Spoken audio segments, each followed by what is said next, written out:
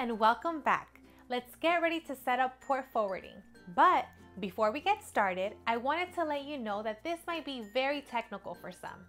Let's take a deep breath.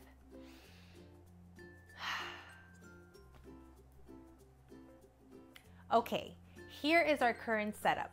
We have a router modem that our global cache controller is connected to, but Eddy can't communicate to your controller because it's protected by your router's firewall. What we are going to do is open a port on your firewall to allow Eddy to be able to communicate with your controller. That's the goal of this video, which is setting up port forwarding. The cost is free, which is great. This process should take about 15 to 30 minutes and is dependent on several factors. You need to have access to your router and have a smartphone or tablet. Why do we need a smartphone or tablet? Well, we are going to need to install an app to make the setup process easier. First things first though, we must make sure we have access to your router. If you don't access your router or can't get someone to change the setting for you, then you can't set up port forwarding. Your internet provider might be able to help. If this is the case, try setting up Eddy Bridge. Moving on, we need to get the admin user, password, or device access code. In most cases, at least in the United States, the admin user and password is located on your router modem. But what if your user and password is not on the router? Here is what you can do. Look for your router's manual. The default user, pass, should be there. If you can't find the manual, try Googling your router's model number plus password. This can be frustrating, so have some patience. The last thing you can do is call your internet provider for help. Okay, I hope you found your admin user and password. Next, we need to find 3 IPs. 1. Your internet address, also called WAN IP. 2.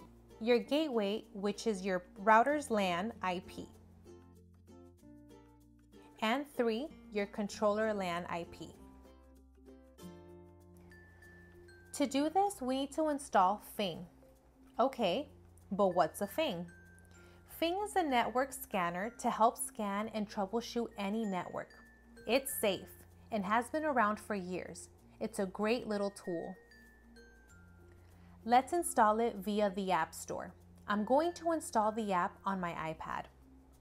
Let's look for Fing. If you have an Android, then go to the Google Play Store to download the app. Both links to the Apple and Google Play Store are found in the notes at the bottom of the video. This looks like it's it. Let's download it and wait for Fing to install.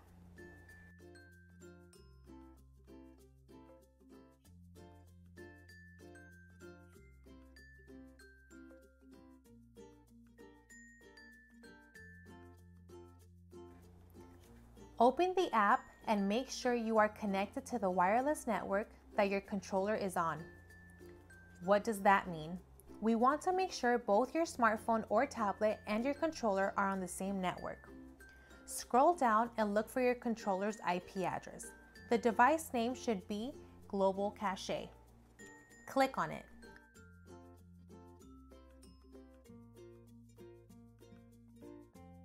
Write the controller's IP address. This will be used later. Let's go back and click on your network name. It's at the top. Okay. Scroll down on this page and we want to write down your router's IP address and your WAN's IP address. This will be used later.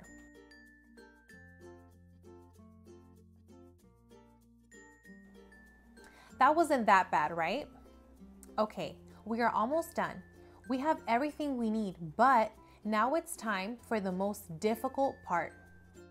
This is difficult because your router and my router are going to be different and my steps will not match yours. Again, let me repeat myself. These steps are going to be different for you and me. Let me set this up on my router and the rules should be very similar. but sadly not the same. What are we going to do? We are going to log into your router and add a port forwarding rule.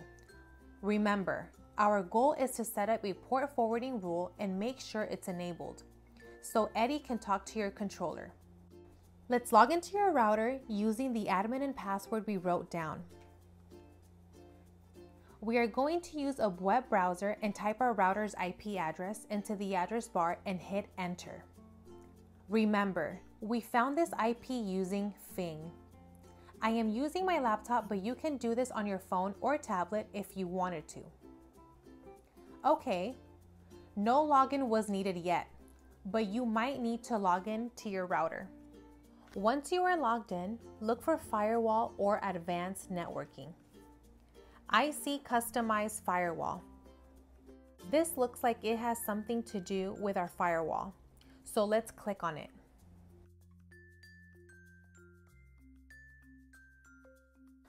Okay, so we want to set up a new rule.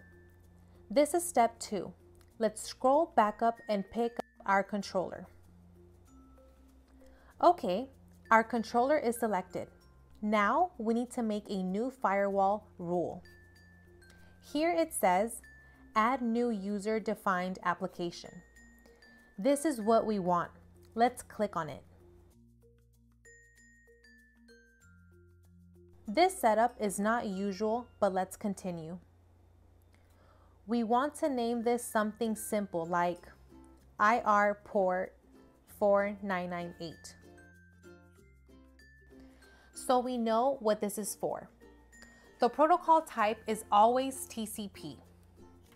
For IR external port range, use port 4998 to 4998, meaning only one port. Leave the timeout as default. Also, the controller's internal port is always 4998. I don't know what this application type is, so I'm going to leave it alone and click on Add to List.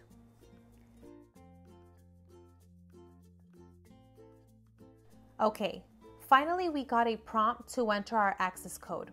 I'm going to enter it now and hit Submit. Note that my firewall setting is different than yours, but your rule should be the same, which is protocol TCP, external port 4998.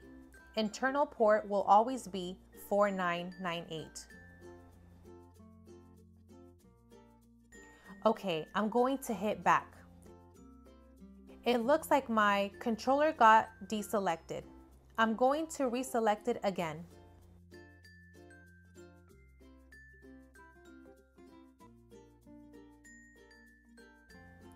Okay, now the controller is selected.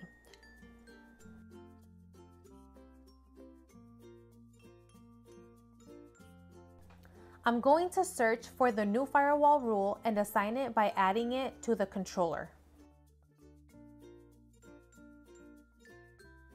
Click Add.